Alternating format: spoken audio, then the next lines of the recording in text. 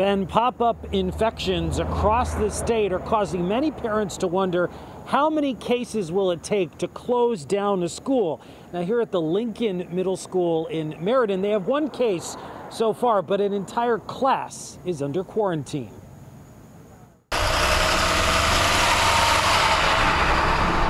An entire class in quarantine at the Lincoln Middle School in Meriden. Despite all health guidance, the parent sent the student to school while waiting for the test results. Results that came back positive. The student was put in an isolation room. If not for our strict cohorting model, many more students could have been impacted.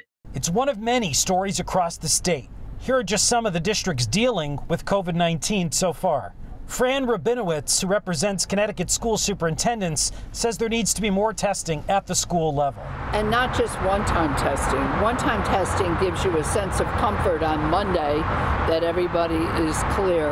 But more importantly, I think it's the ongoing testing. There's no criteria set by the state when a school should close, but Rabinowitz said leaving it up to the districts might not be a bad idea. I do think we have to take each one individually because it really depends a lot on the context.